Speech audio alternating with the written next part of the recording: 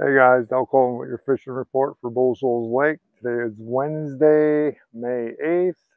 Lake levels currently at 662 and rising. Table Rock opened the floodgates on us, so it's coming up with the rains that we've had.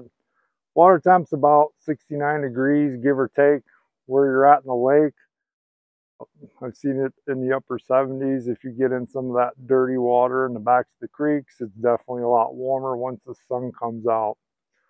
Uh, but I feel like we had a good spawn this year. At least the lake level didn't drop during the spawn. And this year, everything's a little bit different than it's been the past decade or so. With the lake coming up now, there's not any accessibility issues. You still get the boat in the water. It's not that high as of yet. So, and the bass fishing's been pretty good. So, bass are, I'm going to say, mostly post spawn at this point.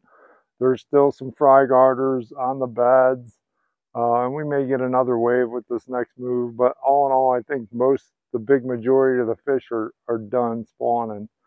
Uh, there's a bunch of different ways to approach it because it's changing by the daily. And May is typically, post spawn. These fish are moving back, so check back out from the spawning pockets. I'll go over some of the different things that have been working for me, but every day you're going to have to fish the conditions. With these fronts coming through on the daily, one day seems it's blowing 30, it's windy again today. We got storms and then a high pressure day. You're definitely going to have to work for them, but if you get out early, there's a little shad spawn going on if you can find it. The swim bait and the fluke, those are catching some fish right now. You're gonna have to get out early to find that bite, and once the sun gets up, it's donezo, guys. But the shad will show themselves. If you got that front looker on your boat, that's gonna definitely catch you a few. But if we do get that runoff, we do get rain, you want to fish the backs, there's some fish back there, spinner bait, chatter bait, and the stained water. That'll get you a few fish, but you need to have the right conditions to go and do it. May is also another time of year where topwater starts coming into play. I'm starting to catch a few on the Lucky Craft gunfish and a wake bait. That bite should get better as we warm up. May is typically going to be the popping off the top water.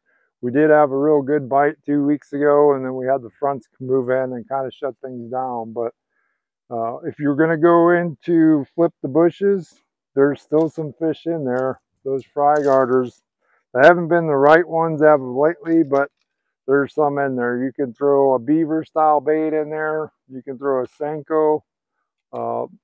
Those are catching some fish.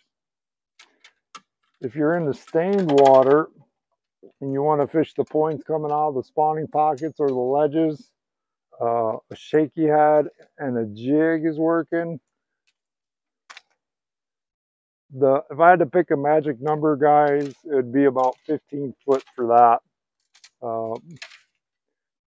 And then last but not least would be just that old Ned rig.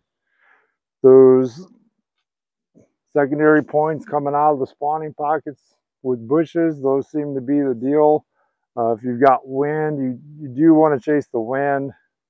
The wind is going to help, it's going to be your friend. I know it's tough when it's really blowing, but if you're not in it, a lot of times you're not going to get bit. Guys, it's getting warm. It's May. A couple of weeks will be Memorial Day. Starting to see some look at me's out on the boat, out on the lake. So get out and enjoy it. If you're looking for a weekly update, I do a fishing report that I post to Game and Fish's website. I also put it on Colvin Fishing on Facebook and Instagram. Thanks for watching. Be safe. See you on the water.